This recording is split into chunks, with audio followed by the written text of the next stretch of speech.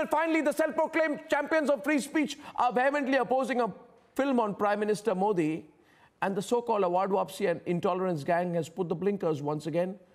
155-second trailers giving them the heebie-jeebies. Let's debate. चेतावनी देता हूं मैं पाकिस्तान को, अगर दोबारा हम पर हाथ उठाया तो हाथ काट दूंगा.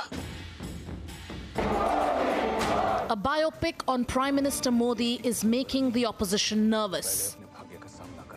So nervous that it runs to the Election Commission to complain loudly. Purpose of this film is only political, to get some extra mileage in the election. We believe it is not just a corrupt practice, but the very launch of the film is motivated. 3 of the producers belong to the BJP, right? And the director, Sandeep Singh, is involved in Vibrant Gujarat. After targeting the film, they're targeting actor Vivek Oberoi, who's playing Narendra Modi. Vivek Oberoi, as you know, is of the BJP. So the whole purpose is to gain political advantage. This is violative of all norms. Those who claim to be champions of free speech are now unleashing a vicious attack on a film and its makers because they believe it'll have an impact on the upcoming elections. In Bengaluru, they detained techies for chanting Modi's name. In Varanasi, they heckled a young woman for wearing the Namo Again sweatshirt. And now they're intolerant to a film on the Prime Minister. So much for their tall claims on tolerance and freedom of expression. Let's debate.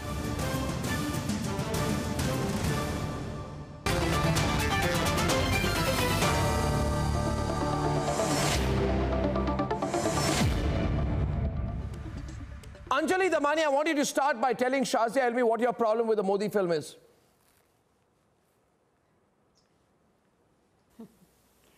Arnab, the main point is, in our country, Election Commission has set up some rules that in any given MP election, the maximum amount that is spent by any candidate should not exceed rupees 70 lakh. Now that has a reason. I mean, in these rallies, in these campaigns, the amount of hoardings that are put up, everything is summed up with a perfect calculation by the Election Commission. Now, when we are talking about a movie which is primarily on Narendra Modi, the entire amount of money that is spent on this movie should directly get added on to his election expense. Now, how that is calculated, at the moment there is no law. At the moment there is nothing that the Election Commission can understand and calculate, because here, if you use a flag, in fact, and if you use 100 flags in a particular rally, this has nothing to do with election expense. Individuals are allowed to make films on whosoever they want. Like, you are most welcome to make a film on Kejriwal. I think let's have a sensible debate. Narendra Modi ji on my own expense. Shazia, let's have a sensible debate. You are not being sensible at all, because you are connecting this with election expense. And it has nothing to do with the representation of people's acts. If this is the kind of attitude, that's the reason I don't like coming. That is the reason. Okay, Shazia, let her complete her point. Let Anjali Damania complete her point, Shazia. Because if I'm not allowed to talk, there's no sense. Anjali, you went on and on. I've got nothing to do with Congress. I've got nothing to do with BJP. No, so Arnab didn't ask you to speak, right? Let her Arnab didn't ask you to speak. That's all right. I don't ask everyone to speak all the time. It's a free and open on my show. In any given rally, correct. Arnab, in any given rally, there are certain calculations that are done. If you use 100 flags, they multiply it with the figure that has been decided for that particular year. And you're overstating it because we know the number of hoardings, the number of ads, tutorial on election expenses. I think we're very well aware Shazia, of it. Please don't. No, you're belaboring the point, which need not be. I will quit the debate if this is Shazia's attitude. On election expenses. Arnab, I will quit the debate if this is Shazia's attitude. Is it my question is... Anjali, you're just saying the same thing again and again. It is sad that a lady who has been fighting against corruption in the past now seems to accept a full-scale advertisement of some given political party just because it is her political party. I just don't understand. Please, no personal attacks. I just don't understand. You have to be. Please refrain. Please refrain from making personal attacks, Anjali Damania. I have nothing to do with with suggest you do not do that. Okay, Anjali Damania, I have a counter here. With Rahul Gandhi. Anjali Damania, Shazia 1 minute. Now may I please make a very factual point here. And Anjali, let's not be swayed by personal likes and dislikes here. You know, there's a movie named Firak. No, definitely. Listen to me. And I asked the question to the... No, listen to me, please. You know, I'm always factual and I'm above question when it comes to facts. Please understand, a movie named Firak, directed by Nandita Das, was released on 20th March 2009, about 5 to 6 weeks, Saira, before the 2009 general elections. It was based on the Gujarat riots, and it took a very strong position against the Gujarat administration. Yes. Now listen to me then, please. Listen to me, the story continues. There was a special premiere organized for the film. Can I tell you who was one of the main invitees to the special premiere? You promised not to laugh. It was Rahul Gandhi. Do you realize what I'm saying? Everyone on the screen. So when your Congress is in power, you make a film taking on a BJP government, and the premier chief guest is Rahul Gandhi or something like the chief guest. Now, let me give you one more example. No, listen. If you're saying political context, see, listen to me. Let's be reasonable. Let me complete my point, then I'll be quiet. I never speak on my program anyway. Listen here. There's another film called Shorgul. Just months before just before the UP elections, a film called Shorgul last time, which is based on the Muzaffarnagar riots. There is a film called Tashkent Files. Let me complete my film. Okay. So you should ban Tashkent Files. No, I tell you one thing, viewers, this is the most crazy thing. I want to know. He wants to ban Vivek Agnihotry's film also now. This is the Award Wapsi Brigade. Let me complete my point. Listen to I want to make a point. I was not allowed to speak at all while I was explaining the details of election. Okay, you debate with Shazia. Make a small point. 5 years back, Vivek Oberoi was campaigning for Janata Dal Secular. What happened to the man? What happened to the man? So Milind Deora got Salman Khan to support him, and Salman Khan also supported the BJP. Please tell me. When a film star has been loyal, who is playing Shri Narendra Modi, what is the argument? What do you mean by that? For Janata Dal Secular. You're working against yourself. Could you please tell me? Vivek Oberoi has every right. Can you tell me, Shazia? He has every right to act in whichever movie he wants to act in. This is India. This is democracy, my dear friend. His mother-in-law, Nandini Alva.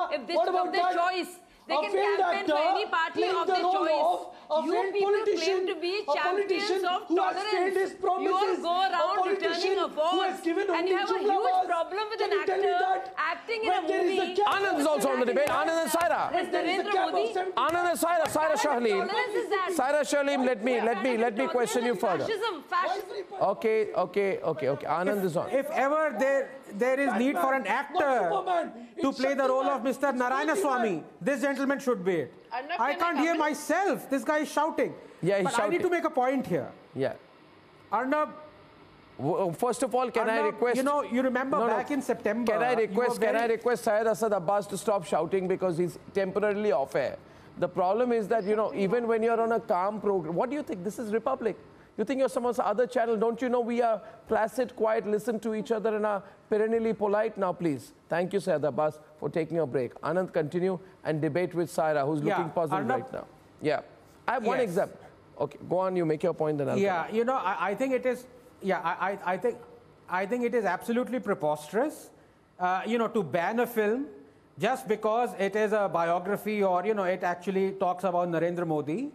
I think, and the last people who should be talking are these Congress apologists and Darbari fellows. Because if you remember, Arnab, back in September last year, you were kind enough to give me 30 seconds of your time when I was debating with Mr. Manmohan Desai, Rajiv Desai, narrating the killing of freedom of expression of Jawaharlal Nehru. Now, I want to create history right now by requesting you to give me 17 minutes of your time. Can I answer that? 17 minutes, Arnab. Okay. 17 minutes. Can I come in, please? I haven't said a word out here. Can I say something? 1 second, ma'am, I'm not finished. 260 instances of blatant violation of freedom of expression by Congress party. So please give me 17 minutes. Okay, shall I start? No, you don't have 17 minutes, but you carry on. You have 17 seconds. Go on. Cyrus Shalim wants to counter you. I'm sorry to say. Sorry. Yeah. Okay. Okay, let me come in. Firstly, I want to tell the gentleman here, which film releases 1 week prior to the election, which is a propaganda film. We are questioning the timing, we are questioning the content, because we all know that it be a propaganda film. You can write articles, you can do tweets, you can defame someone, you can praise someone. The protagonist of the film is being hailed as a savior to India. Don't be petrified. And the whole narrative Don't be petrified of artistic expression. Mukesh Tyagi. Mukesh Tyagi. As laid down by the Election Commission of India. I just want to say the law is above all of us. Law cannot be designated by us. It's the legal authorities who have to take cognizance whether a movie can be released before the election or not. It is the Election Commission which has all the authorities vested with the constitutional power to decide whether it has got an impact on the electioning or not. It is Election Commission, CBFC. Saadabad. These are the institutions which will go through the process. If they say the movie can be released, then none of us have the business to object to release of the film. There is an excessive interference in the cinematic liberties in the Bollywood. Anand. Every movie. Anand and Syed Abbas. Anand and Syed Abbas. Is Anjali there? I can't see it. Every day we get to read a dozen articles on, on Narendra Modi, opinion pieces saying the country is going to dogs, emergency is here, terrorist is here, Gandhi Nali ka Kida is here. All those opinion pieces are fine. PM Narendra Modi will meet but you worried because an artistic expression. Let it be propaganda. Like Prakash Raj ji, you guys are not doing any less propaganda, by the way. That we have a prime minister. You guys are Darbari. You guys are doing a different kind of propaganda. But an accident. But because it is a propaganda that goes against your propaganda, you worried about it. Okay, so your basic argument is... No, 1 second. Let me take the argument that Anjali started with. Anjali and Shazia. Anjali, tell Shazia, there is a film called Ijazat, a story on former Prime Minister of India, Rajiv Gandhi. Why isn't Kapil Sibal saying go and ban that? And one more thing, weeks before the UP elections, you're seeing political films. A movie called Shorgul based on the Muzaffarnagar riots was released. Why is it the Congress did not stop that? No, 1 second. No, what is it? What is it? Those are political issues, political debates. Every film, hear me out. Oh, so a film you have to decide. Arnab, hear me out. All films to anything to do with politics must stop now. Which comes before model code of conduct is For God's sake, this country is permanently in election mode. Before model code of conduct, every few weeks there's an election. Narendra Modi film would have come just all right, Shazia responding. Final response from Shazia to Anjali Damania. Absolutely no issue. No, I really do not feel the need to dignify Anjali's arguments, which make no sense whatsoever. I think all of us sit here, all of us have our views, all of us have our own views. We all indulge in our brand, what we think is the affiliation to a party.